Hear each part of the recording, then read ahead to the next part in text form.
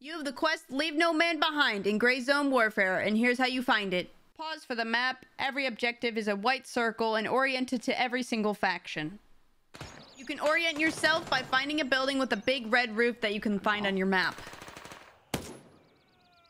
After finding the town hall, you can follow behind it to go to some other houses.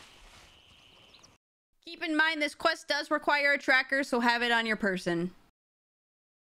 You'll cut through some backyards to find an alleyway.